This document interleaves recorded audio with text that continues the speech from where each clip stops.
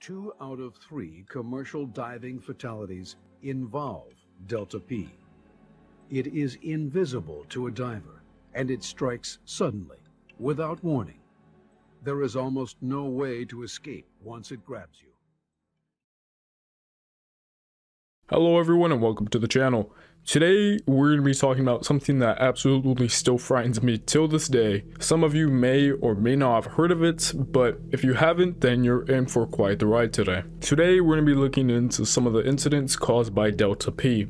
Now, if you don't know what that is, it's basically the mathematical term symbol of change in pressure. No, I'm joking, but well, technically it is that, but that's not really the specific topic of this video. Delta P stands for differential pressure, and that basically describes the potential diving hazard in which there is a body of water movement. There's like water movement from an area from higher pressure to an area of lower pressure. Now, if you are still not catching on with like what's going on, do not worry, as we'll go more into depth along some more like terrifying examples from it. Now, I heard of this diving hazard a long time ago from a very old YouTube video called Delta P. I'm sure many of you have seen it, as it has it's amassed over like 6 million views at this point, and the video pretty much describes what delta P is. This is definitely one of those videos that just pops up randomly on like your recommendation section at like night. But today I myself am going to explain what it is, and together we're going to look into like some of the terrifying incidents that have occurred in the past. But as usual, I don't want to waste any more of your guys' time, so I hope you all enjoy the video. Okay, so let's get the boring part out of the way real fast. What exactly is delta P? Well, it's essentially a diving hazard between the difference in pressure. Like mentioned previously, this begins to happen when water moves from an area of like high pressure to an area of like lower pressure. This then proceeds to create some type of force, like quick force, and like that is pretty much strong enough to entrap almost anything in its way. So basically the difference in height between the two bodies of water would generate like a sort of like a suction force through some type of hole or opening in the barrier between them. Now, there's no risk when there's like no water flow, obviously, but once the water flow starts, the forces exerted are usually very substantial. Now, I could crunch some numbers and come up with like my own type of equation to like show you guys the difference in pressure, but instead I'm just going to show you guys this picture right here. Do you guys get it now? No? Okay, well, let me just show you guys this video. Or feel a delta P situation as you dive near it. It grabs you suddenly, and it doesn't let go until the pressure is equalized. When it's got you, it's... Also, if you're wondering how strong the force can get, let me just show you guys a clip of the delta P video real fast. If the difference between the depth of water is 50 feet and the diameter of the pipe is 10 inches, the force of water exerted on the valve is nearly 1,700 pounds. If the valve was suddenly opened and your arm was near, it would be sucked into the hole instantly. Trying to remove your arm would be like trying to lift a car completely off the ground with one hand. Now, this, like I mentioned previously, is a diving hazard, so this happens more often to commercial divers who have to do construction underwater. Now, I'm gonna say it right now, these divers do not get paid enough. Apparently, the average salary for one is $60K in the US. The amount of work and preparation they have to do is absolutely insane. They're basically putting their life at risk every time they show up to work. Anywho, we're getting off topic. Basically, commercial divers have to work underwater and do some tasks that they're pretty much given. Now, this is where their biggest enemy comes, which is delta P. Delta P is a diver's worst nightmare, as I can imagine. In fact, 2 out of 3 commercial diving fatalities are caused by delta P. So divers must, like all time, be prepared for like a delta P hazard. So when a diver is working inside a structure that is sealed pretty much, or like partially sealed, such as like a pipeline or a ship's hull or just something like that, there can be a significant difference in pressure between the inside and the outside of the structure. If the pressure inside the structure is greater than the pressure outside, it can create a suction effect that can like trap almost any diver inside, making it difficult or impossible for the diver to exit. This is known as a suction entrapment or a vacuum entrapment. and can be very life-threatening to the diver. So to manage the risks associated with Delta P, commercial divers receive extensive training in safe diving practices, including techniques for managing Delta P hazards. They may also use specialized equipment such as like pressure gauges and like pumps to regulate the pressure inside the structure and prevent suction entrapment or collapse. So I believe now we all have like sort of like an idea of what Delta P is. So now let's look into some of the incident, like Delta P incidents that have happened.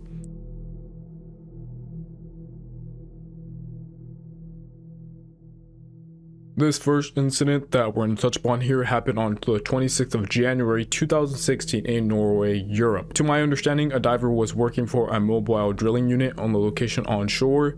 So the incident occurred when the diver was preparing to blind off a torpedo pipe on the rig's platoon. The torpedo pipe was a pipe with a diameter of 0.45 meters running through the platoon of the rig, which allowed for wires to be used when thrusters were pretty much replaced. It also describes how the length of the pipe was 13 meters, with the lower valve 1 meter up from the bottom and one upper valve 1.2 meters from the top of the pipe. Now you're probably all wondering, why am I even talking about the sizes of the pipes and the holes? Well, you have to realize that with the measurements like this, it made the valves almost roughly the same size as the pipe when it opened. So the valves were pretty much like partly open to equalize the pipe pretty much. Here is a picture so you guys can get like a better understanding of how the situation is looking.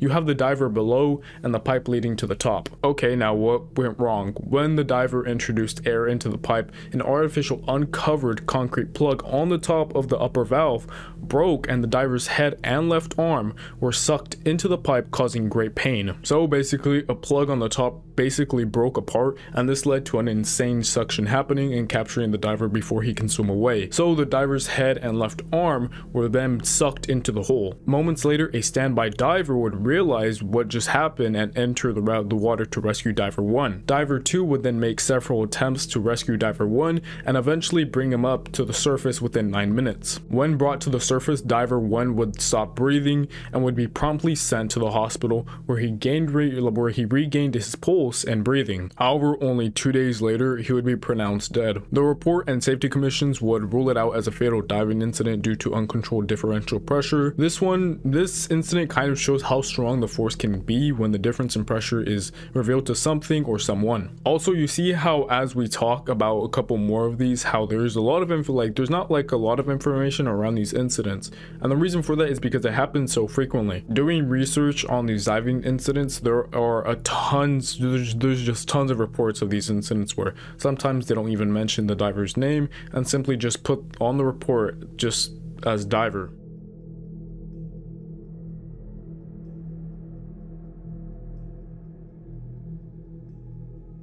This next incident we're going to touch upon here is actually mentioned in the Delta P original video, but I thought I would talk about it here as well. On April 16th, 1998, a 3-person dive team arrived at a hydroelectric power generation plant to seal off some leaks on some valves. Now, originally the valves were thought to be giving excessive water flow, so the team was told by the operating facility that valves were all closed. After the first diver was conducted, the diver reported that he thought the valves were in the open position, but this was verified by the plant operating personnel. So the diver returned to the surface and the wind started to close the large gate valve. The pad valve was manually cranked shut, and with the operating personnel on the dive team taking turns on the crank handle pretty much. Now the diving team began to question the operating personnel as they saw that the status of the indicator states that the gates were not fully closed. Now the operating personnel stated that the indicator was never correct and pretty much directed the divers to close the valve until the crank handle could not be turned anymore, basically telling the diving team it's closed.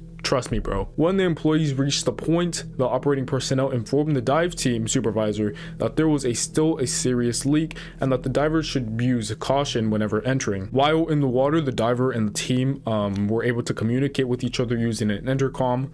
They relayed to the diver to proceed with caution and don't take any chances. However, things after this would start to go horribly wrong. Moments later, after the diver entered the water, the diving team would hear screaming over the intercom. Almost immediately, the diver would get caught in one of the gates that they claimed were closed. The diving team and the attenders on the surface pulled on the umbilical cord or line with assistance of the supervisor, and the line broke loose. When they reeled in the lifeline, they found that the connection to the diver's harness was broken as well. The connections line and air hose were also broken away from the attachment points to the helmet. While waiting for a rescue dive team, the gates were cycled open. The company came up with a plan to look for the diver when he didn't come up, with the help of the site's emergency personnel, who were the most knowledgeable in the area pretty much. After 2 divers failed to locate the missing diver, it was decided to seal the valves and unbolt the lower chamber entrance hatch so that a rescue dive team could enter. Following this procedure, the rescue dive team recovered the missing diver 12 hours after the lines were broken. The helmet was not damaged in any way, and neither was the wetsuit. However, the diver may have been drawn into the pad valve area due to the abrasion of the brass weights and the helmet's bent valve. The diver drowned and had apparently been sucked into a fully open pad valve and down the tube.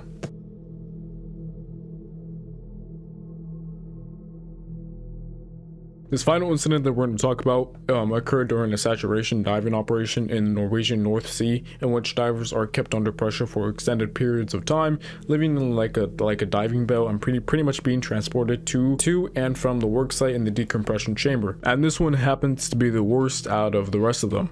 On this particular day, 4 divers were in the decompression chamber preparing to return to the surface after a dive, while a 5th diver was still in the water at a depth of like 1,148 feet. So saturation divers are not the same as commercial divers. Saturation divers will spend many days up to weeks living in a cramped high pressure chamber where they eat and sleep between shifts. Now the pay is great for these saturation divers. They get between like 30k to like 45k a month, but it's intense work. Saturation divers must be very careful when they start to ascend to the surface. If they ascend too quickly from the high pressure of the deep water too much to the pretty much lower pressure at the surface, the nitrogen molecules that have dissolved under pressure quickly expand and will cause fatal conditions. The deeper you dive and the longer you stay underwater, the more nitrogen gets dissolved into your bloodstream. You can kind of think of it like a soda bottle, like when you shake it and then you open the cap, the gases that were under pressure formed and expanded inside the bottle when shaken pretty much. So what they must do is slowly ascend to the surface to avoid decompression sickness and take breaks to let their bodies adjust and exhale the nitrogen. So on Saturday, the 5th of November 1983, 4 divers were in a diving chamber system on the rig's deck that was connected by a short passageway. So basically the picture on screen is what the diving bell looked like. So you can see that you have the chamber 1 and 2, and you basically have the trunk that was kept sealed by the clamp. You can also see that you have the 4 divers inside the chamber, and they also have another 2 assisting divers outside the chamber. So in total 6 divers operating the diving chamber. Now before the incident, I think it's interesting to talk about what's the normal procedure they were supposed to do before technically it went wrong. So basically it was supposed to go normally like this. They were supposed to close the diving bell door and slightly increase the pressure in the diving bell to deal with the door, and then proceed to close the first chamber door. Then slowly decompressurize the trunk until it reaches a certain pressure, and finally open the clamp to separate the diving bell from the chamber system. I hope I explained that correctly. That is what was supposed to happen. However, it did not. At approximately 4 in the morning, an uncontrolled release of pressurized gas occurred in the chamber,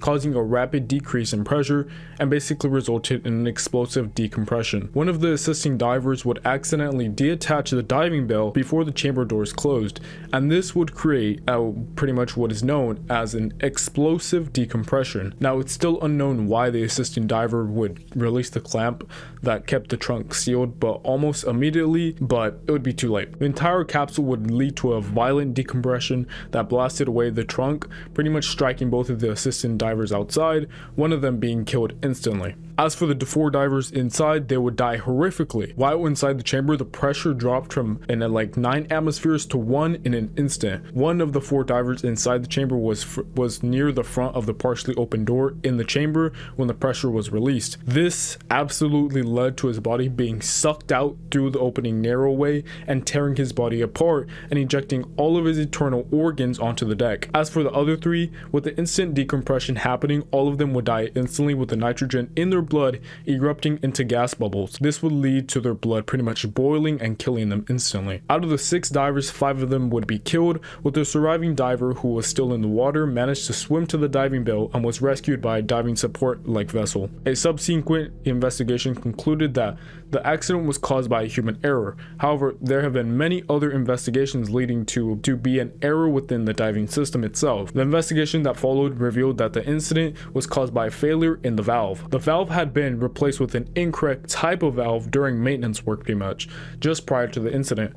In addition, there were issues with the emergency procedures and the design of the escape hatch, which made it difficult for the divers to escape in that type of emergency. As a result of this incident, the diving industry implemented a number of changes to improve its safety standards and procedures, including better training for the diving personnel and improvements in equipment and procedures and stricter regulations. This incident is so brutal and horrifying, let alone just being in the water for weeks on end, and it's terrifying alone. If you guys don't know, I don't mess with water, absolutely not. More specifically, like huge bodies of water where I cannot see the ground. Like the ocean, no, I'm not doing that. I'd rather just swim in a pool where I know what's in the water with me. This is such a horrific way to die, honestly. I would need to be paid like millions in order to do this.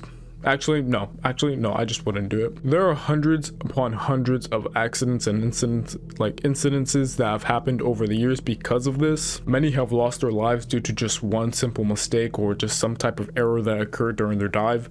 Now, of course, divers do have to go under extreme training to prevent this type of stuff from happening, and the dive team or company always has to follow safety procedures when things like this are possible. But sometimes accidents happen and it just sucks to see it happen. There are hundreds of procedures and safety documents that I have found that go over how to prevent Delta P from happening till this day, but till this day, it's still a common occurring problem for commercial diving. Apparently 80 divers lose their lives in the US every year due to diving accidents, and this is kind of off topic, but for underwater welding, there is an estimated 15% chance of death. That is insanely high for a job. Although these jobs may pay really good sometimes it's just better to stay safe. Well, now thanks to Delta P, I am terrified of getting trapped at the bottom of my swimming pool. By the way, there is an incident where that does happen. While repairing a pool bottom, a scuba diver came too close to the pool drain and was trapped at the bottom and died. But I think we're done for the day with incidences. Thank you all for watching. I really hope it was as entertaining as you guys to stick around to the end. Subscribe if you enjoy the content like this, but again, thank you all for everything. But yep, that's about it. Nothing left else to say, so I will see you guys all in the next one. Bye.